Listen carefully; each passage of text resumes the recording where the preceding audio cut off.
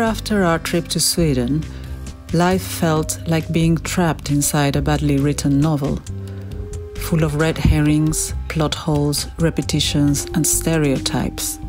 Worst of all, we couldn't seem to escape without having to incur the extravagant cost of PCR tests or having to quarantine in expensive government-designated, hermetically sealed hotels. Staycation was the way forward, if not the way out. So we headed for Scotland on a road trip. No matter how far we drove into the Highlands, past fairy tale castles laden with far better plots, or rode into lochs that threatened monsters, or hiked up mountains where Highlanders once were freedom warriors, we couldn't seem to escape our saga.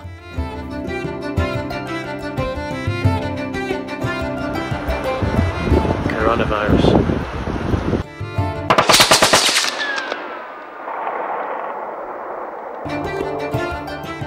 With half the population of Sweden, Scotland scored a higher excess death rate for 2020, having imposed all the draconian rules we'd had in England, and even more. Now, they were the first in the UK to introduce vaccine passports. What did the Scottish people think? I think in general, the Scottish government's cared more for the Scottish people and put them first. I actually think it was okay. I work in education, so it kind of went okay for us, and I think we had a government that certainly did a wee bit better than what the whole UK did. How do you think it was better here than in England? I think we were told the reality. I think we made our own decisions based on the information that we had, whereas I think in the UK, I think that the government cared about themselves and their reputation. I mean, I think England were just a lot quicker to try and open the country, like the things in the country back up, you know, like pubs and things. I think the general attitude of a lot of people down south as well, they were more kind of wanting things to go back to normal, which I think that we have definitely responded to it a lot smarter than England have. I think she's just been more mindful and not rushing back as quickly, and also in terms of I think face masks, she brought in covering first. And the important thing she did is probably keeping everybody informed. Do you know anything about Sweden and how it was handled there? No. No. Nothing at all. I don't actually know. No. No. I'm not sure.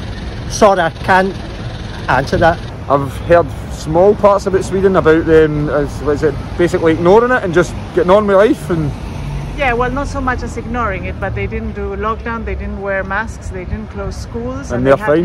They had half the excess deaths. Well, yeah, but it's hard. I mean, you can only base it on what you're hearing in papers as to what we have to do. We should do that, and we're not doing that. But I mean, we don't know that.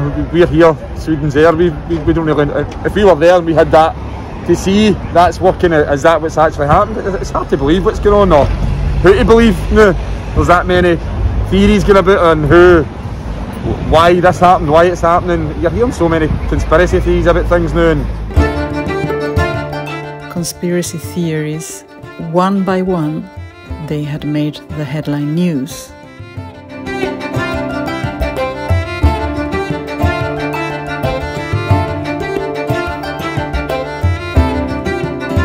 And now, digital IDs for the digital revolution. I don't know how to believe it at all. What do you think if instead of following Boris, she had followed Anders Tegnell? Oh, I would rather, yeah. See, to be honest, I would follow most people before I would follow Boris, to be honest. She waited for Boris Johnson to make a decision and copied it, for the sole reason that if it was a wrong decision, she could say, "I told you so, that was a wrong decision."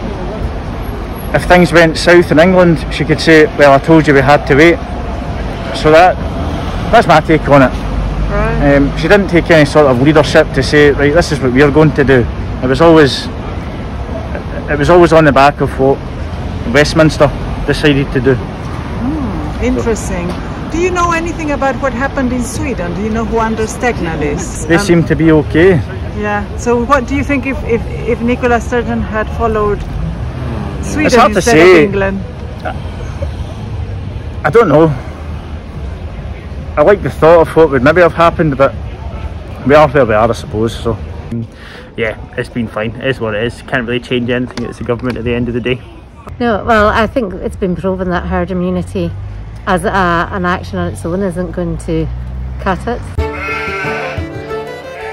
Herd immunity. What about herd mentality? I mean, everyone follow the official narrative no matter what. Stay locked down no matter what your health condition or age is. Behave as if you're contagious no matter whether you have symptoms or not. Get an experimental jab even if the risk-benefit ratio plays against you. Sir Christopher Chope. But it also, I think, very worryingly says that there are 1,632 reports of deaths having taken place shortly after vaccination. I think it's very important that we are able to put this issue into context, because there's a lot more damage being done to our citizens as a result of COVID-19 vaccinations than in any other vaccination program in history.